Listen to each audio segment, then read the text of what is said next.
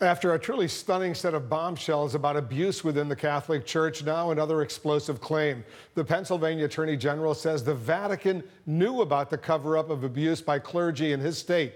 He also claims church leaders in Pennsylvania hid details of each allegation in, quote, secret archives. The investigation comes after a grand jury report detailed the 300 so-called predator priests who preyed on more than 1,000 children. Here to discuss the Pennsylvania Attorney General, Josh Shapiro.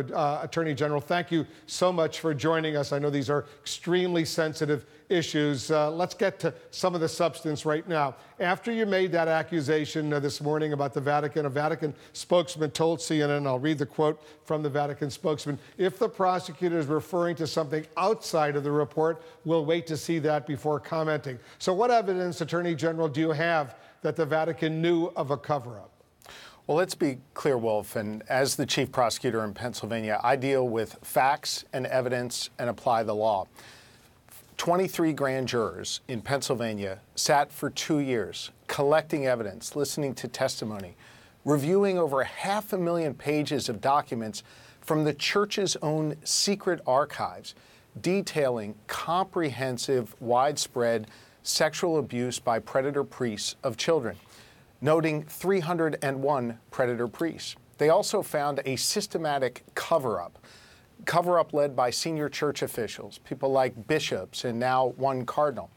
And in many instances, as the grand jury report shows, not a claim from me, but as the grand jury report shows, that cover-up went all the way to the Vatican. The church's own documents that were in the secret archives, presented in the grand jury report, show the connection between the abuse and cover-up in Pennsylvania and the fact that the Vatican was informed of it. It's pretty stunning to think about it. At what point, Attorney General, do these secret archives indicate a cover-up actually started? Well, we went back decades, roughly 70 years. We found information actually on more than 400 predator priests.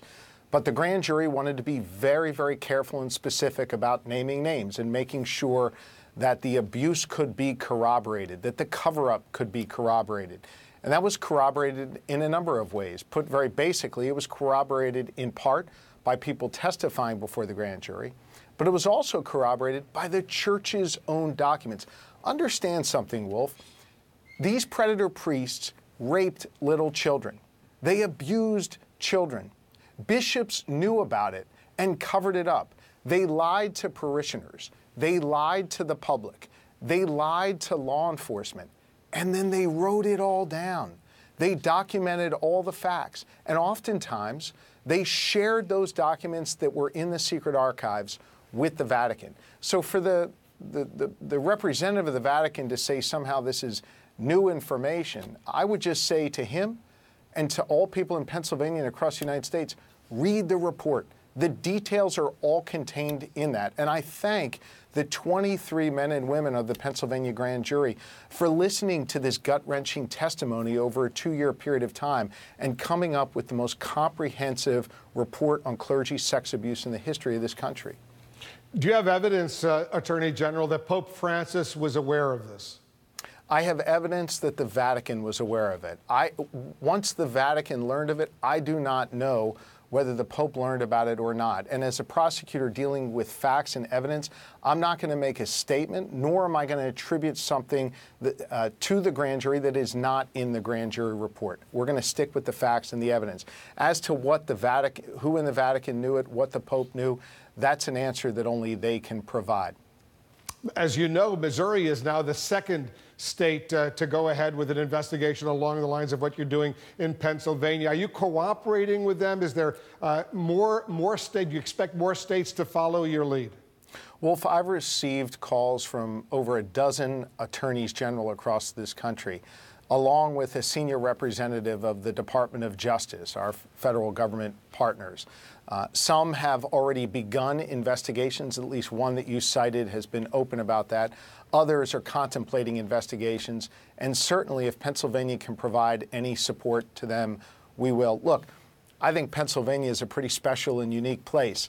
But sadly, I don't think we are unique when it comes to this. I certainly don't have any evidence of it happening in other states. What I do have evidence of, though, is these predator priests were passed around to other states and shielded from law enforcement in the process. Understand, Wolf, this cover-up served a very specific purpose.